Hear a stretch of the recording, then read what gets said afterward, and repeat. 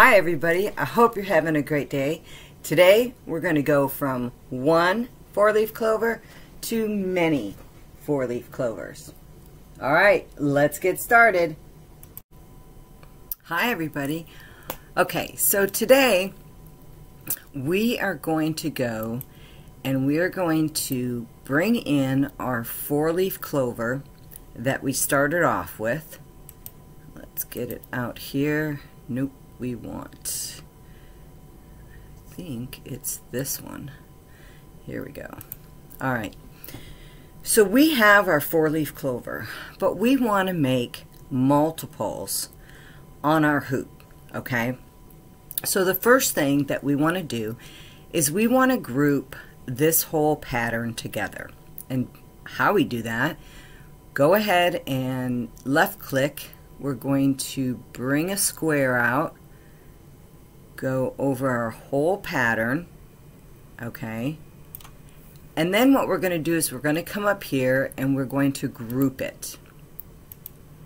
Alright, once it's grouped together, we know now that we can go ahead and we can move this pattern all together at once. Okay, let's go ahead and we'll put it back.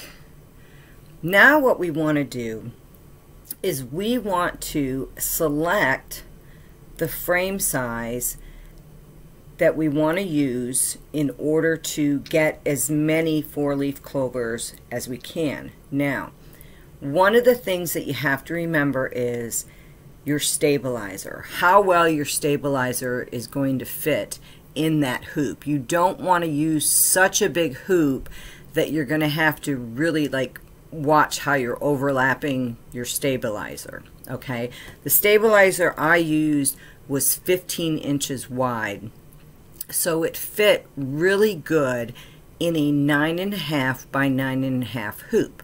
Now you may be using a 5 by 7 hoop. Okay, I'm going to go ahead and I'm going to change my hoop size to 9.5 by 9.5. Alright, once I've done that, I can go ahead and I can move this clover up to the edge just like that because it's all grouped together, and then I'm going to go ahead and I'm going to duplicate it 4 times just like this by hitting the duplicate. One more, there we go.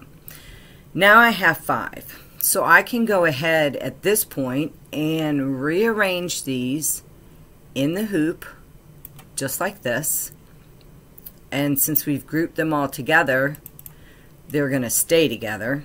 Okay, and you'll have to be kind of careful, you know, make sure you're not going out of the edge when you do it. There we go. We're going to put that one there for now so I can move this other one. And you don't want your four-leaf clovers to be touching, okay? Especially once you start sewing them out. So we're going to move these over some so we can get them in. I don't want them to be...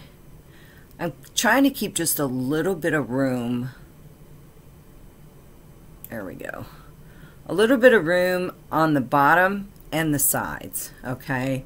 So you might have to play around with it to get it to be exactly where you want it. Okay, there we go, and then we can move this one down a little bit so nothing is touching.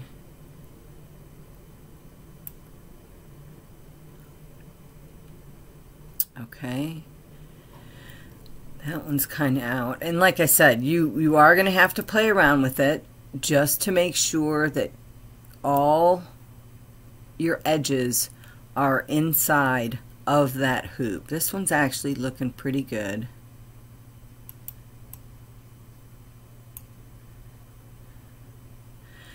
And if you have to, you may have to come in here and turn it just a little, okay? You might have to turn it just a little so that we can get it in there. There we go. That's much better. So now I'm going to be able to move this one over just a little bit and move it back a little till I get it just right. And it keeps jumping on me. But you kind of understand what I'm talking about. You got to play around with it, okay? Let's move it up a little.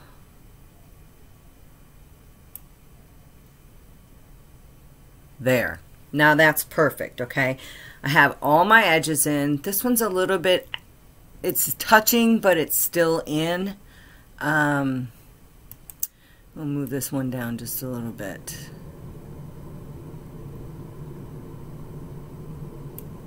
There we go. Okay. And you got to play with it.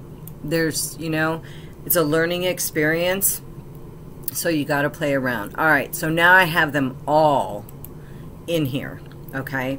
Next, what I want to do, if you look over on the left side, I am doing one by one, okay?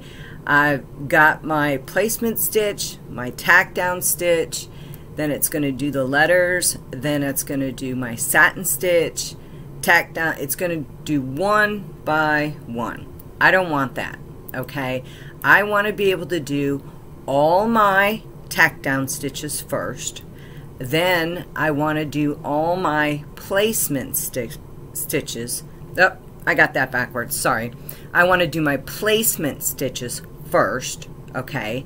Then I want to be able to lay my fabric down, then do my tack down, and then I can go ahead and cut all the way around the edges and then do my lettering and then my satin stitch.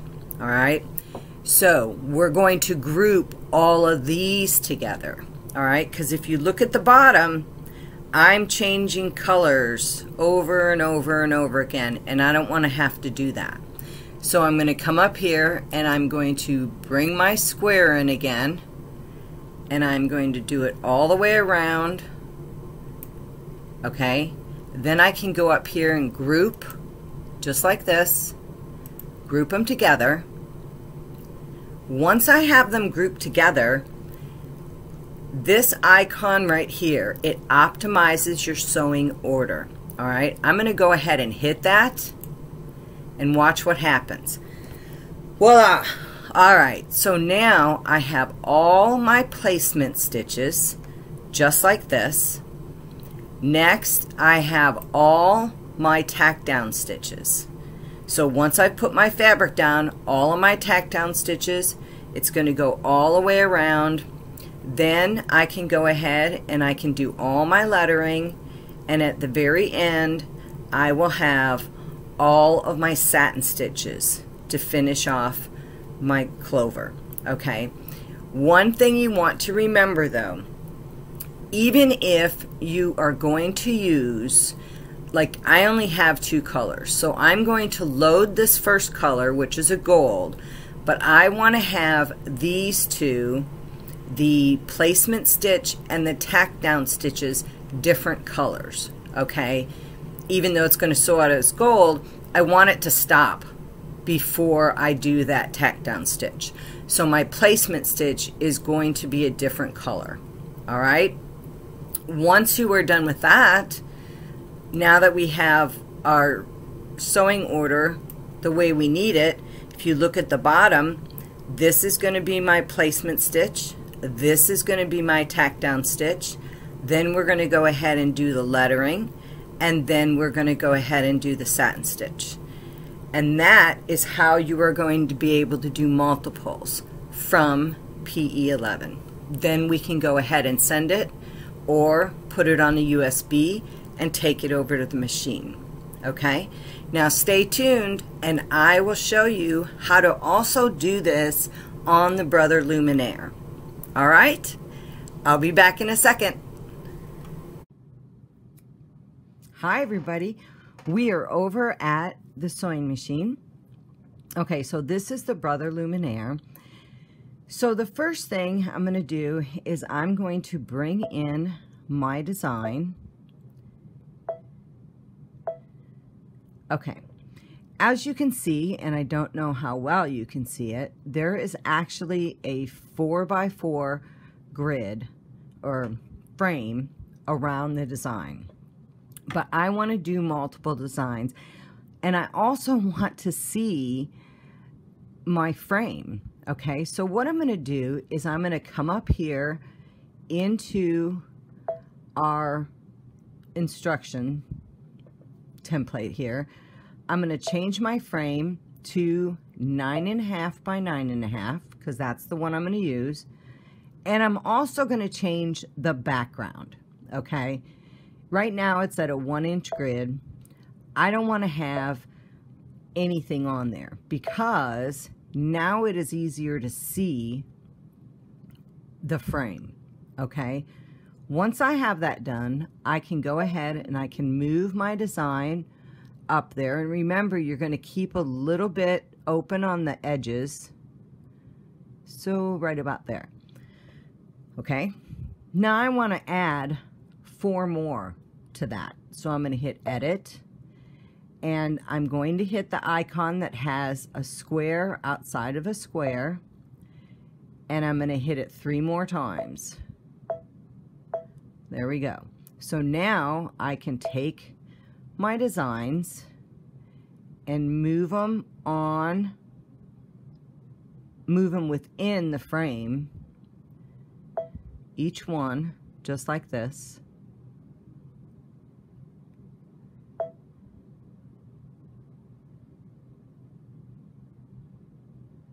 Go, and 1 more. Okay, so we're going to move these around, and just like in PE 11, you've got to play around with it, okay, because we want those to be in the frame. And you can tell up here at the very top if you're still within your frame. If I move this out just a little bit, okay, it's going to change frame size. So you need to be aware of that. Keep it within those lines. All right, that one's in. Move this one down just a little bit.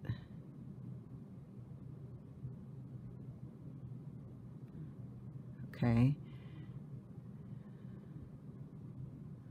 This one we can move up here. Excuse me. And we're going to turn this one just like we did.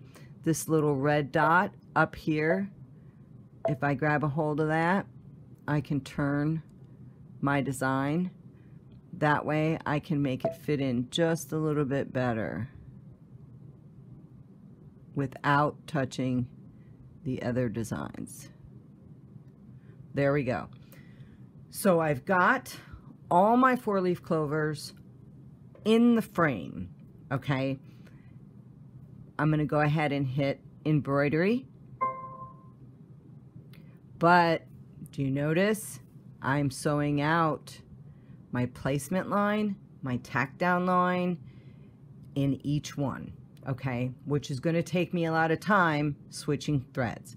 So what I want to do is I want to go into layout, and I want to go to the 3 spools. I'm going to click on that, and I've just optimized my sewing order, okay?